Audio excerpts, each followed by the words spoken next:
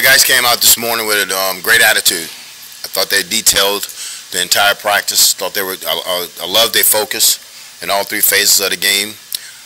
I think they understand that we got to go in there and play at a high level. We're playing a very good football team, and it's one of the greatest venues in college football that you can play in. So we got to be ready for the challenge, and I think they're gonna be ready for it. No, Casey did not practice. He threw a little bit yesterday, and he threw a little bit today. So is he officially out? Yes. Do you know, you might not want to say, do you know, though, who you want to go with at quarterback to start that game, or what's the thought there right now? I think we're all going to find out Saturday about 3:30. I'll let you guys know. How do you feel Anthony kind of got going a little bit again last week? How do you feel he's been like seeing the holes? And you've talked about getting those 3 or 4 yards. Are there some plays where he's got to just kind of get those yards sometimes? Or? Yeah, yes, Anthony. We talked about it, but you know, it's with running backs. The running backs that gain a lot of yards is block clean every play. It's a clean block. But when it's not there, I don't want him to bounce it. I want him to knock a hole in it, put a dent in the defense. But we got, as coaches, we got to be happy with 3 yards. You know, we got to be happy with that. How do you feel about your situation at safety? You talked about it earlier in the week, but with Phelan and Deshaun, are those still the main guys you're looking at there? Yes, they have to go in. They have to step in with Miles not being in there. But I have faith in those 2 kids that they'll get it done. You know, this is probably the D-line rotation. I mean, that's a Dawson and Bush conversation mostly, but a lot of different guys are playing there. I mean, are you happy with how they've rotated those guys in fresh? Yes, we talk about it before every game, how the rotation is going to be with each position.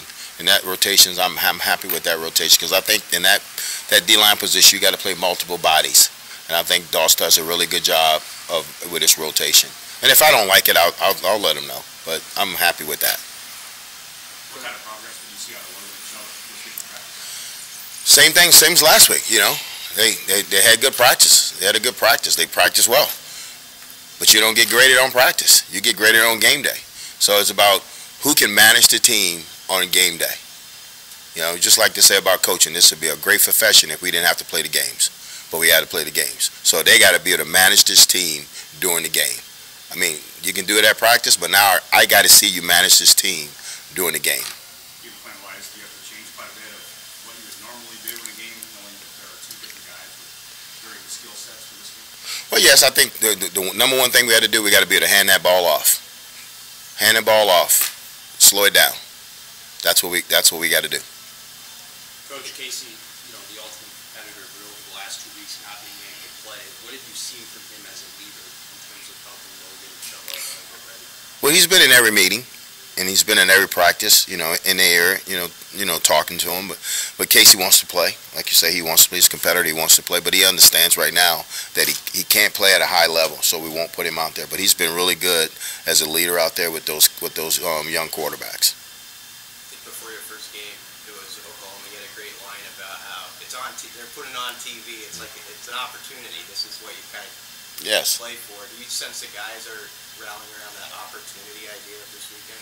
Yes, because I don't think they back down from anybody since I've been here. I mean, since before I got here, you can watch them. They don't back down. They don't throw in a white flag. So you got to respect that out of those kids. That you know they're busting their butts, not getting the results that they want. But they understand that this is a great opportunity, and I explained to them that Michigan is playing for something. You're not playing a Michigan team. They playing to be a #1 seed in the BCS championship. So we understand that, but I think they're okay. They understand the opportunity. You talk about throwing the ball more. Is Gabe Irvin still on track to factor more into that? Yes, he practiced all week, so he looked good all week. So he'll be available. Ricky, you mentioned the big house earlier. Have you ever played or coached there before previously? No, never coached there. You know, but I mean, it's a great venue. You know, you hear about it all the time, but at the end of the day, you know, the game's going to be played. I don't think I'll be focused on, you know, I won't be in awe, you know, because it's football. Speaking of the big house, this season there's been some incidents with the tunnel. James Franklin was talking about it in the Michigan State situation. Do you do anything differently about just the ins and outs of that one tunnel to avoid any potential situations like that? No, I have faith in University of Michigan administration that they're going to do everything in their power to make sure we don't have altercation. We're going to make sure our kids get in the tunnel, and we have a plan to make sure our kids get in the tunnel and get in there and get in there safely. But we're not going there for that. We're not talking about, you know, the altercation, what happens in the tunnel. We're going to be professional like we always are, and we're going to get our kids in and get our kids out. But I don't see a problem happening. Thanks, guys. You know, Trey Palmer, overall, just having a great season for the last 2 weeks. You know, the only one catch against Illinois, and then that late drop against Minnesota. Have you seen his confidence waver at all, or anything like that, or have you had talks about him over these last 2 games? No, I've been knowing this kid since he's been 15. You're gonna have some bad games. You play football long enough. You do anything long enough, you're gonna have some bad days. And he's come back this week to practice, but no, he would never lose confidence. He's not built like that.